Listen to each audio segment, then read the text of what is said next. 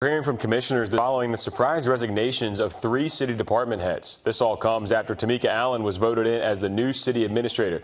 And we will not stand for this type of treatment to someone just because they told the mayor that he can't have his way. That he cannot have his way.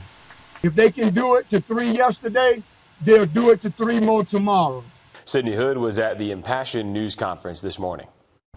Just moments ago, we heard from 4 commissioners who say they are against the resignations of Takia Dowse, Jerry Sims, and Donna Williams. Some of those commissioners call these resignations forced, but I just got off the phone with Mayor Garnett Johnson, and he says his focus is on pushing the city forward. I'm going to continue to follow this story all day long. We'll have the latest for you coming up all new tonight on News 12 at 6 o'clock. We'll have updates on our app and our website, WRDW.com.